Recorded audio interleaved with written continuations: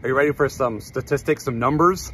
There's something that happens in communication 80% of the time. 80% of the time of the conversations that are happening around you or the conversations that you're in and maybe leading, in those 80% of those conversations, 90% of the people don't even care about what's happening when it happens 80% of the time. And there's only 10% that are actually glad that it's happening. And the thing that's happening 80% of the time is criticizing, condemning, and complaining. It happens in 80% of all conversations that happen throughout our entire day, 80% of the time.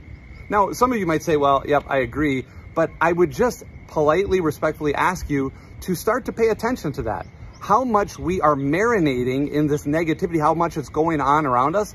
And dare I say, some of us might even be contributing to some of the negativity. And the fact of the matter is that when this 80% is going on, 90% of the people that hear this criticizing, condemning, and complaining, they don't even care.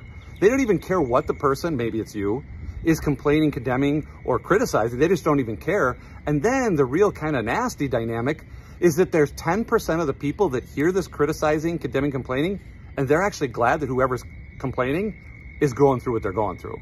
So maybe that's a reminder, maybe that's new news, but be very careful and very conscious about how much you're subjecting yourself to those 80% of the conversations. And more importantly, be very, very aware how many times you might be leading or participating, even contributing to those kind of conversations.